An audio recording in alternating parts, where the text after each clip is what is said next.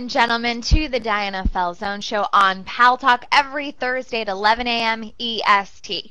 You know, I just want to jump right into it because I know that we are here with a Paltalk super celebrity. Everybody loves you. You, silly, you. Oh. Everyone loves Gary.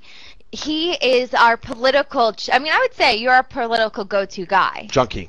Oh, you're the junkie? Got to get a fix. Okay. What am I going to do now? I don't know what you're going to do now, upset. except really follow what's going to be happening with the transition periods, you know. Oh, thank God we have that. Bush to Barack Obama, and I think it's really exciting. But yes. when I heard the news that Barack Obama won, I was on my way home from my radio show, which I do on Maxim on Sirius Satellite, and my doorman said, "It's official, he won." And the cheering, which I think is so amazing, and I'm curious, since this is an international audience, what happened in the different countries, and, you know, be sure to raise those hands and let us know what your experience was, because obviously America is a very powerful nation, just like there are many powerful nations out there, and we all have an effect over each other. So I was curious what the global reaction was, as well as the USA's reaction was in different states across the nation. But I know here in New York, and I'm sure you can attest to this as well, just hearing the cheering and the screaming and the taxis beeping and the cars going, it was unbelievable. Yeah, I thought the only place that was happening was in Kenya and Indonesia, but actually it was happening in the United States as well. So. Yeah, no, it was super exciting, and it was funny because during the day, when the election was actually taking place, people were saying, "Do you feel the energy? Do you feel the change in the air?" Yesterday as well was continuing. It was. It really was. And I was curious, did you experience that too when you found out the news? Did you go to any election parties? What were you doing on big election night? Well, we had extended coverage of News Talk Online, 7 straight hours of coverage till midnight. Whoa! I hope they gave you a couple, martinis or something. I was drinking Werner's ginger ale to try to keep going. But that's non-caffeinated. It is? Yeah. Oh, no, ginger ale doesn't have caffeine.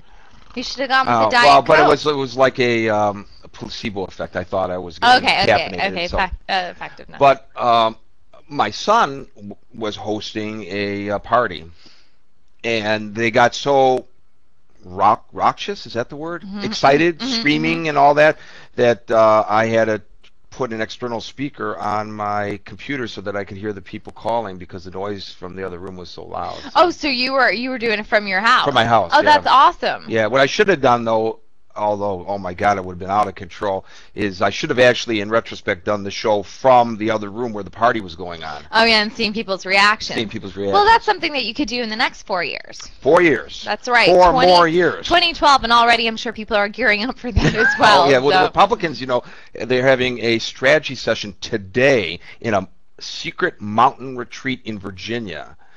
Hand-wringing. What went wrong, and what do we have to do to make it right? Next time. I think one thing that went wrong, and I would love to hear your opinion on this.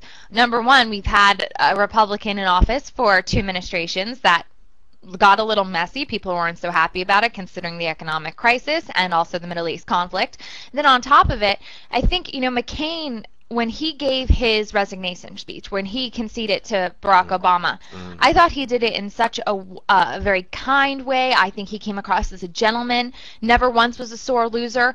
But what was really disappointing to me is if he would have had that attitude the entire time instead of going for that Republican stronghold, ba-boom, always let me get a punch in, always let me get the last word in, I think he might have done a little better, or at least would have had more sympathy when he lost. Well, I think what happened was after he sewed up the nomination, there was a change in leadership in his campaign. Basically, the Republican National Committee came in and said, "We're going to run your campaign for you."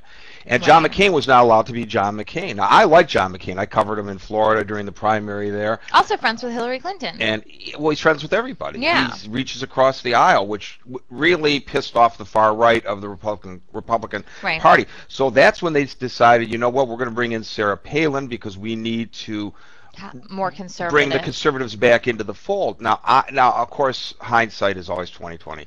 But I felt at the time that was a bad move because where else are the conservatives going to go?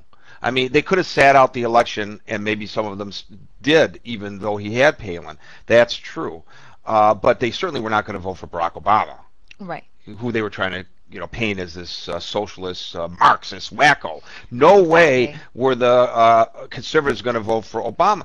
So they had no choice but to stay with McCain. Had he brought in a more moderate person, especially somebody who had an understanding of the economy, which he, in a moment of candor, acknowledged, I don't know very much about economics, which then bit him on the butt. Of course. I think because what you're doing is, this is why Barack Obama, by the way, Diana, changed some of his positions after the primary. During the primary, you're speaking to the party faithful. You've got to get them to vote for you rather than the other people from your party who are running.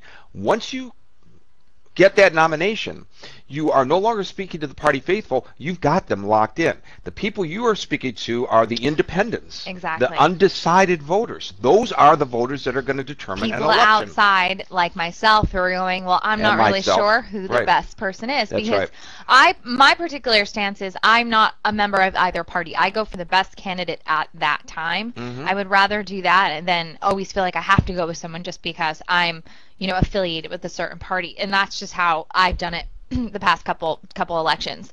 However, I do think that also I've heard some rumors, which I think is interesting too. It's like the soap opera of the Republicans are coming out that apparently when Sarah Palin got her bid, she came out with a couple, I think it was Rove, and I forget the other person that they're claiming came to her hotel room, and her husband, Todd, said, oh, she'll be right out. And she came out in a towel and said, oh, I'll be right back. And you wonder, is that, political gossip, or is that something that maybe she really did use her, body or whatever as like a weapon, and I was given an opportunity to be part of that vetting process for the Republicans, and I missed that opportunity. I'm really upset about that. Exactly. We're going to take our first caller, Rose in Minnesota. Hi, Rose. Welcome to the show with me and Gary. Well, hello, Diane. Hello, Diane. Hello, Gary. Okay, well, Gary, hello first there, Rose. First off, Gary, inquiring minds want to know, are you single? And second off, are you glad that this election's over with? Yeah, I'm between wives right now.